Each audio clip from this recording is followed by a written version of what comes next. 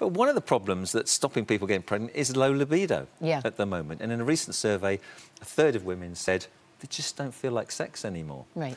Now, for most women and most men, intimacy, romance, sex is a very important part of their relationship and their life, and it's a shame when it's lost, and it can cause all sorts of hassles. So I think it's important to say that whilst we've got Viagra, this coincides with a period of time when men can now go and buy Viagra over the counter without a prescription. Right. What Viagra does for men is completely different for what might help libido in women. You know, it's not a pelvic thing usually with women, as it can be with men, although libido and erectile dysfunction are completely different. For women, they need what goes on in the brain. And the first question to ask is the libido a global thing, or is it just your partner? Right. Would you feel the same if it was George Clooney, Brad Pitt, Johnny Depp? No, they don't do it for me. Well, George, obviously. George, obviously. I knew George did. Or all four. I don't know.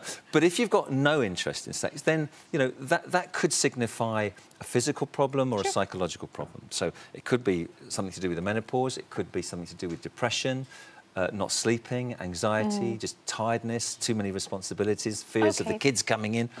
But if it's causing problems in your life and the media insists that we should all be having rampant sex lives every 5 minutes, but or you're a failure, and that isn't realistic. No. Is it? No. If you've got a problem with it, please go and see somebody, because there are things that can be done to help.